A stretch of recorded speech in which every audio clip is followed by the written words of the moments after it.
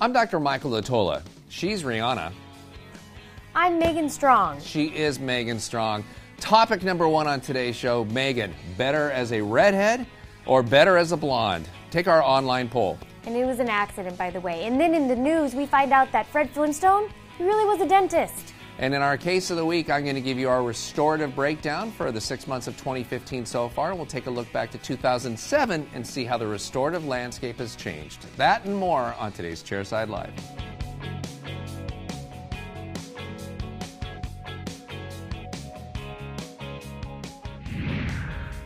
Hey now, hello and welcome to episode 12 squared of Chairside Live.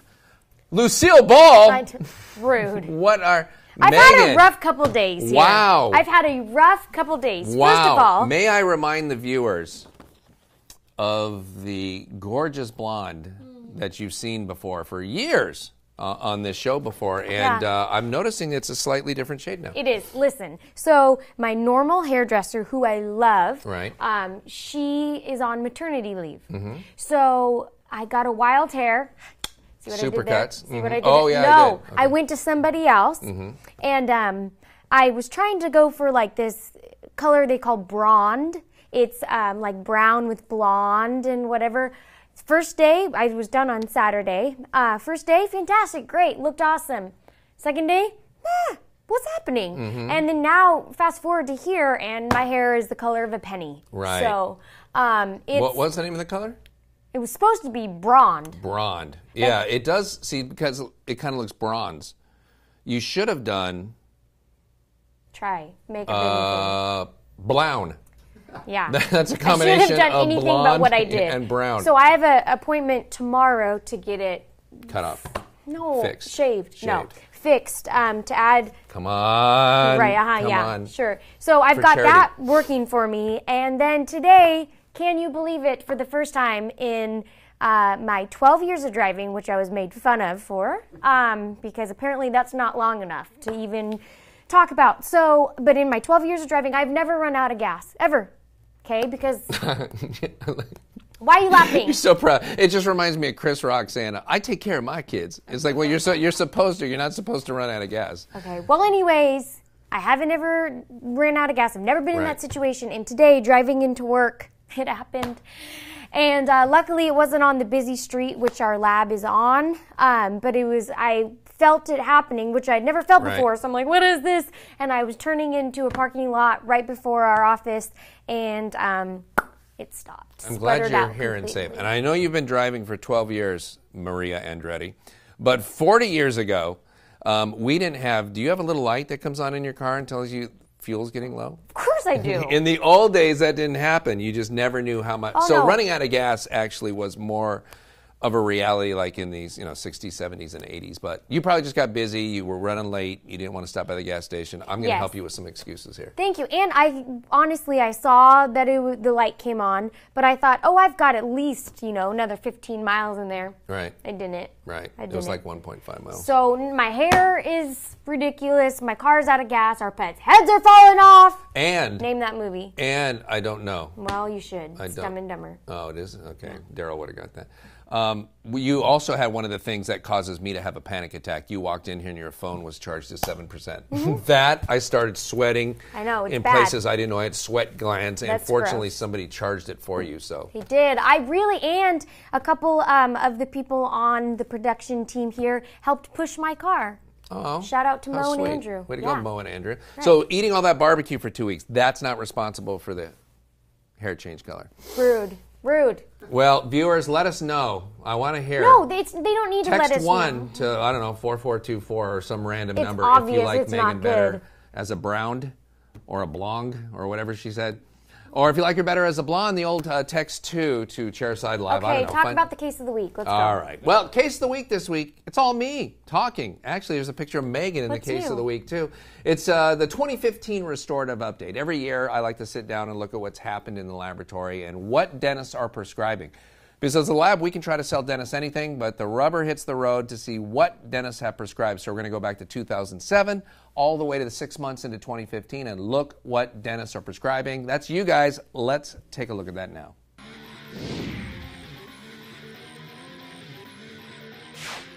On this week's Case of the Week, I wanted to give you a restorative update. I know it looks like I'm just showing you a picture of Megan and I. In fact, if you didn't know better, we look like either, I don't know if we look like a married couple here. Actually, we look like a married couple that's super angry at each other, is giving each other fake smiles. I wanted to give you a restorative update. We kind of do this once a year on the show, and it's just interesting to kind of see how our business evolves. And again, keep in mind that here at Glidewell, we work with dentists in all 50 states. California is our biggest state, Texas number 2, New York number 3, New Jersey number 4, Michigan number 5. So it's not just the West Coast, not just the East Coast. It's spread all across the United States. So when you look at the types of restorations we do, it's fairly well representative of what the dentists of America are doing. And so we're going to look at a retrospective that goes back 8 years, starting in 2007. And first thing we're going to look at as a category is PFMs. And you can see the trend here. If you go back to 2007, about 65% of the crowns that we made here were PFMs. In fact, the graph gets too big, but if you go back 10 more years to 1997, it's up about 74, 76%. And so it had slowly kind of been coming down. And you can see going from 2007 to 2008, it goes from 65% down to about 62%. And then in 2009, we see a little more of a drop, so it gets below 60% to the first time to 57%. And then in 2010, boom, drops all the way to 45%. And then in 2011, down to about 31%. 2012, 22%. Now it's dropping precipitously. 2013, 18% of crowns and bridges were PFM. 2014 down to about 12%, and now in 2015 year to date it's at 10.5%. So where's it going to be in 2016? I think it's pretty clear that for the first time ever we're going to see that less than 10% of the crowns and bridges that we make here at the lab are in fact going to be porcelain fused to metal. So what happened to the PFM? Has the quality in the PFMs dropped from 2007 to now? Did the ADA or the CDC or the FDA come out with a warning statement that PFMs cause, say, premature hair loss, for example, or a double chin, or ED? These are just random things I'm throwing out. No, in fact, the PFMs here were actually way better than they were 20 years ago when PFMs were, 90% of the crowns made and the other 10% were cast gold. The porcelains on PFMs are actually kinder to opposing teeth than they were 20 years ago as well. Nothing happened to the PFM. It didn't change at all. What changed was the rise of the all ceramics. There's a lecture that I'm currently giving called The Monolithic Revolution. And the reason I titled it that is because the monolithic restorations, the first one that was launched in 2007 and the second one that was launched in 2009, are the reason for the rapid decline of the PFM. So if you look at this 10.5% of restorations that we do that are still PFMs, a full 65% of this 10.5% are bridges. And so the majority of the PFMs that we do today are bridges, and that's still what I use PFMs for. I haven't done a single unit PFM since 2009. I haven't had a need for a single unit PFM since 2009. But PFM bridges, I definitely still have need for, because the all ceramic bridges that we have today, which should be really strong, still break a little more often than PFM bridges do. So let's scoot this over and we'll look at the all ceramic category. And if we go back to 2007, you can see it's about 22% of the restorations that we were doing. So in 2007, it was still a PFM world. It was mainly PFMs being done with a few all ceramics. This was the year, 2007, that EMAX was introduced, and so these numbers began to climb a little quicker than they had in the past. 2008, we get up to about 27%. 2009, it hops up to about 32%. This is the year that Bruxer was introduced. So EMAX introduced in 2007, Bruxer Solid Zirconia introduced in 2009, and boom, that's where you get that really big bump going to 2010, up to 48%, and then another huge one in 2011, up to 65%, and then another big one up to 75%, and then as it moves on, we get to 2011, 2012, we get up to 82%, and then finally in 2015, where we are now year to date, 86.8% of the restorations of the crowns and bridges that we're making today in the laboratory, and again, we're averaging over 100,000 crowns and bridges per month. 86.8% of that all ceramic. So it's mind-boggling to me as a dentist who's been a dentist for 27 years to see this, because all ceramics were always these, little niche products that we used for veneers on anterior teeth when we didn't need a lot of strength, but we did need aesthetics, and we knew we had to bond them into place, which was going to be a pain in the butt, but we had to do it because the materials weren't very strong. And to see this rise, to see it dominate at the expense of the PFM has been amazing. And it took two amazing materials to do that. Emax, lithium disilicate, which in 2007 was released as a monolithic material. Keep in mind, Emax had two previous incarnations. The first one was Empress 2, released around 1996, 97. That was a bilayered material, lithium disilicate framework with a ceramic on the outside of it. That kind of quietly went away. It was re-released as IPS Eris, which was a lithium disilicate framework with porcelain on the outside of it. Same kind of thing. There was debonding issues between the ceramic and the lithium disilicate. And the genius move was when it was released in 2007 as a monolithic material where the whole thing was made out of lithium disilicate. And dentists instantly knew this was a different product that looked just as good, if not better, didn't need to be prepped as much. And then in 2009, kind of based on the same concept of take the porcelain off the lithium disilicate and make the whole crown out of it, we introduced Bruxer, the concept being take the porcelain off the porcelain fused to zirconia crown and build the whole crown out of zirconia. And these two monolithic materials, they're solid materials with no porcelain on them whatsoever, are what really revolutionized the lab industry and took the PFM from our steady, stalwart crown that made up the bulk of what we've done in dentistry since, say, 1959, all of a sudden down to almost being on the endangered species list. We're going to get to a point here where it hits around 5% or 6%, I think, as this really kind of starts to bottom out, because these monolithic restorations, in my mind, are always superior, because there's no outside layer of porcelain to chip or break off of here, and we don't have to reduce as much. For a PFM, we have always asked, so has every lab, and all the ceramic manufacturers have asked for 2 millimeters of occlusal reduction, ideally 1.5 minimum. Now we look at a material like Emax, it's 1.5 millimeters of reduction, ideally 1 millimeter minimum. Or we look in 2009 at solid zirconia, which is ideally 1 millimeter of reduction, 0.6 minimum. And we can see these monolithic restorations are much more conservative in their preparation requirements than these bilayered restorations. So it's not just PFMs, it's also lava crowns and Procera. Anytime you fuse porcelain to some underlying substructure, whether it be metal, zirconia, or even lithium disilicate back in the day, or alumina, you're going to need to reduce more tooth and make room for both of those layers. So this really is a story about the rise of the monoliths, which sounds like some crazy sci-fi movie, but it's these monolithic restorations that dentists have started to rely on. The interesting thing is that our fracture rate for zirconia is the lowest for any product we've ever had in the lab, with the exception of cast gold, because that, of course, doesn't break. And Emax does very well too, and it's both of these monolithic materials will outperform these bilayered materials.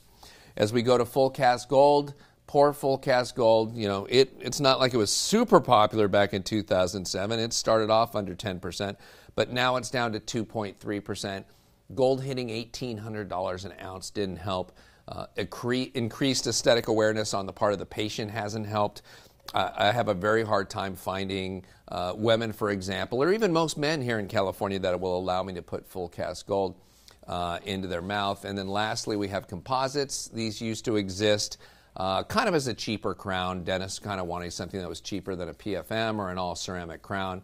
Would in fact maybe order a composite crown, or maybe inlays and onlays. But today, with the ability to do bulk fill composites chairside on almost any class 2 preparation, lab fabricated composites are essentially a dead category.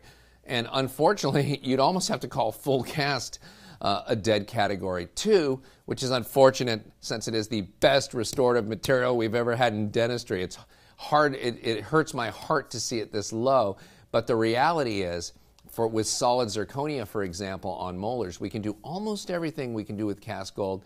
And even in cases where it doesn't look like a dead ringer for a tooth, or it doesn't look as good as Emax, every patient will tell you that even a solid zirconia crown that doesn't look like a natural tooth looks a heck of a lot better than flashy gold sitting in their mouth. So it's hard to create value for this for patients. So I wanted to give you this update now that we're midway through 2015. We're 6 months through here, and show you that this amazing trend just continues, where the bilayered restorations, the most popular of which is the PFM, is now down at 10.5% for our crowns and bridges. And the amazing rise of the monoliths. This very first chart is when Emax again was released, and here was the release of Bruxer. Almost 90% of the crowns that we're now making. And I realize that because of who we are, because we're Glidewell and we were, obviously so involved with introducing Bruxer, that these numbers are probably higher than they are at other laboratories if you were to look at smaller laboratories across the U.S. But considering how many labs are getting involved with CAD/CAM design and milling restorations, it certainly seems that the rest of the lab industry is going to follow these numbers as well. And being able to put solid zirconia on molars, being able to put Emax on anterior teeth, or Bruxer anterior now on anterior teeth, there's no reason to think that this all ceramic category is going to continue to dominate. And again, I see the one place where the PFMs are going to continue to have some relevance is going to be with bridges. So as this number drops down, it's going to be because less single unit PFMs are done. But I can see this bottoming out around 7%, because if you're still going to do a 6-unit bridge or an 8-unit bridge, any kind of big bridge like that, that's asking a lot of solid zirconia. If you're going to try to do it out of that, my preference is still do it out of PFM, because we can make that metal framework so much smaller than we can with zirconia. So I don't think PFMs will ever die completely. We might be able to even reinvent them and find a stronger veneering material to put on the outside of it and get some better strength results. But I think it's clear monolithics, if we're able to use them in a particular clinical situation, are always going to be preferable than a bilayered restoration, because they allow us to be more conservative, and since they don't have a metal substructure that we have to opaque out, they're going to be more aesthetic as well. Thank you for that, Dr. D. You're welcome, Christina Hendricks. Oh my gosh. Good man reference. Now let's go to a segment we call Viewer Mail.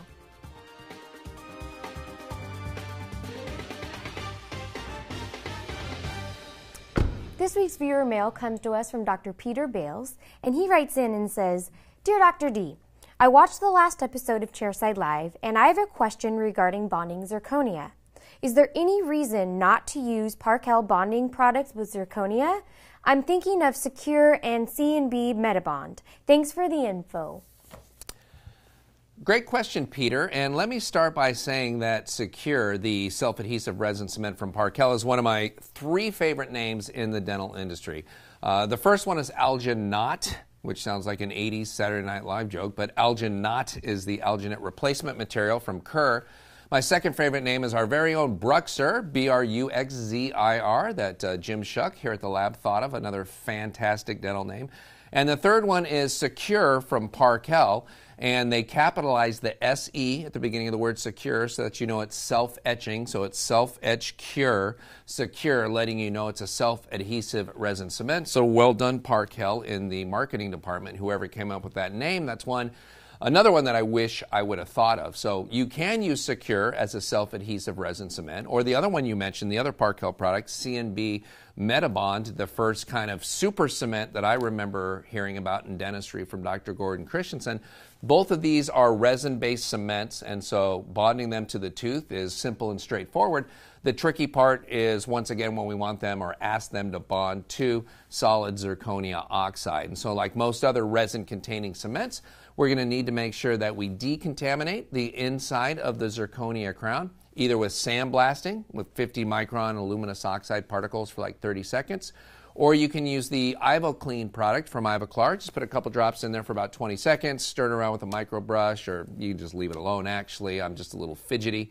And then rinse it out after 20 seconds and dry it off. Either of those, the sandblasting or the IvoClean, will decontaminate it. And then we're going to want to use a zirconia primer. So you could use something like, well, anything that has an MDP monomer in it. So even things like, Optibond, but certainly Z Prime Plus would be the most common one from Bisco. Monobond Plus from Ivoclar also is a zirconia primer. And we put that zirconia primer in the Bruxer crown, leave it in for 20 seconds, air evaporate any solvents and thin it, and then that will bond to either your Secure self-adhesive resin cement or the C&B Metabond. So both of those products will work just great with zirconia. You just have to take the same caution that you would with any resin-containing cement, and that is decontaminating the zirconia and placing a zirconia primer, especially on preps that are short or over-tapered. And by short, I mean anything less than, say, 3 millimeters from the occlusal surface to the margin of the crown. And by over-tapered, you know, we were always taught in a Schillingberg textbook 8 to 10 degrees of convergence, but in all reality here at the lab, we see 15 to 20 all the time. So anything beyond, say, 20 degrees or a short prep, that's a low retentive prep, and you definitely want to make sure you decontaminate and use the zirconia primer. If you've got a 4 millimeter long prep where the walls are at 6 to 8 degrees, it really doesn't matter if you decontaminate. You can just use either Secure or C&B Metabond, and that zirconia crown will go nowhere. Well, what should we? I wish we had some cement to give Peter, but we don't. But we have the next best thing because we know he's doing zirconia, and that is a Bruxer adjustment and polishing kit. So thank you very much. And what do you have for him, Ringwald? The jokes about the red hair. I've got a lovely picture where we look like we're adoringly gazing into each other's eyes for whatever reason. That looks familiar. I think I saw that in the case of the week. And now, it was made famous in the case of the week because I had to cover up the graphs. I filmed that while you weren't here, and I used that picture to cover up the graphs. It was made famous in that nearly 20 minutes ago. See? And now Peter's getting it. We'll sign it for him and pass it along. Fresh out of the toaster oven. Well done, Peter. Do we have any news, Jessica Rabbit? We do. It's so bad. A Minnesota dental office recently fell victim to 2 cyber attacks in just 1 week. Their bank accounts weren't robbed.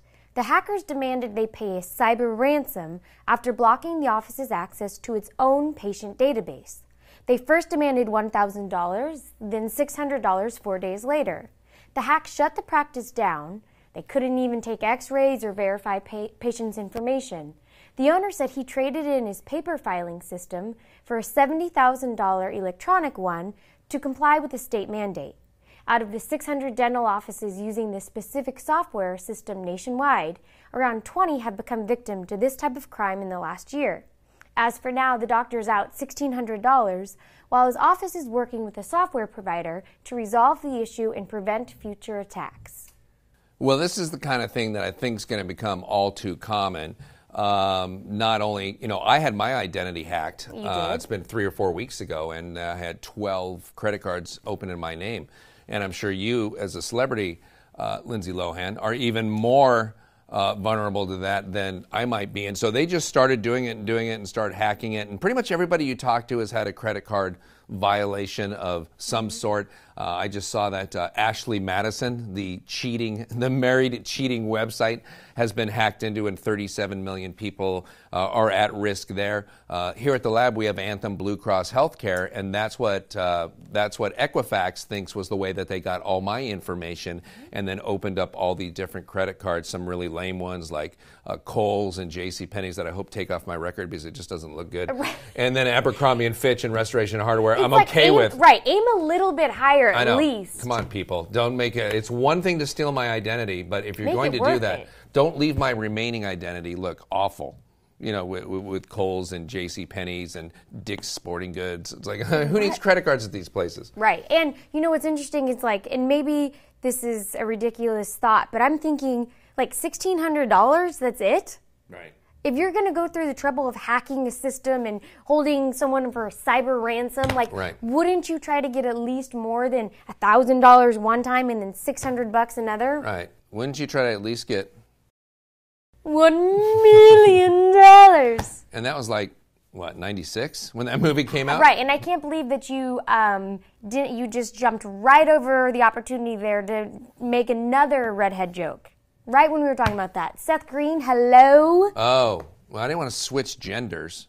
I feel like I'm insulting you enough with just the red hair jokes. Anyways, yeah, so that's that. So yeah, it's unfortunate, and I think that as we move more and more into this digital space, while it does offer incredible benefits, you know, this is just going to happen. I agree. Anything else, Julianne Moore? Okay. Researchers have found the earliest known evidence that humans treated dental cavities.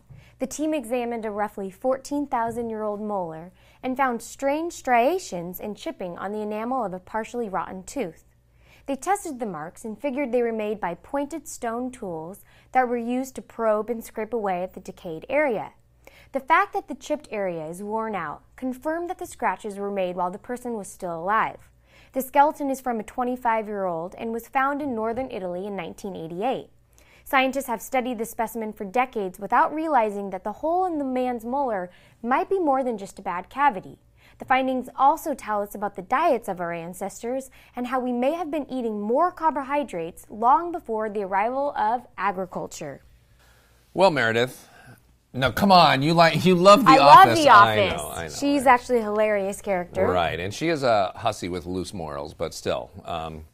All right, so here's that tooth. Yes. That actually is a decent looking prep if you're using like a chisel and a hammer to try to hit that into that. That looks better than a lot of the preps I did in dental school, and is kind of amazing. And I've been reading how it's funny to see the wear facets and on the tooth in front of it too. We used to have a really hard diet, and so we were wearing our teeth down a little bit more, and he's got a nice broad contact between those two molars. There's a lot to like about that tooth besides the hole in it. They probably didn't have a really good filling material, but because of global warming, there is now glaciers that are melting, in Europe, and they're finding corpses. They just found a couple World War I bodies, two people like huddled together because of the glacier retreating and it melting. They're finding all these preserved specimens that they hadn't seen before and they would have never found otherwise. So I think we're going to see more stuff like this, and it's probably going to push back the date of the earliest dentistry. But as far as prepping just by hammering something, that's pretty good looking. Yeah, I have to say, I am impressed. Look how smooth it is. They did not, GV Black hadn't been born yet, so they didn't do what's called extension for prevention by going into those grooves where there's a little more decay there. But for Stone Age, well, not Stone Age, but for Bronze Age or Bronze Age. Too soon. It's actually pretty soon. good for that dentistry. Yes. So thank you for that. Sorry for all the jokes. It's and okay. We look forward to, I know I speak for all the audience when I say we look forward to seeing what wacky hair color you have when you show up next week. Hopefully it'll be back to normal. Maybe even a new and improved version of my blonde. All right. But this is done. We'll see. We will wait with bated breath. Hopefully we'll get a few emails telling us what color people like the most. So on behalf of myself, Megan, James Kwasniewski, the Polish non-union equivalent of Steven Spielberg, and everybody here at the lab, I want to thank you for your time and your continued commitment to quality dentistry. We'll see you next time. Thank you, Elmo. And that's a great...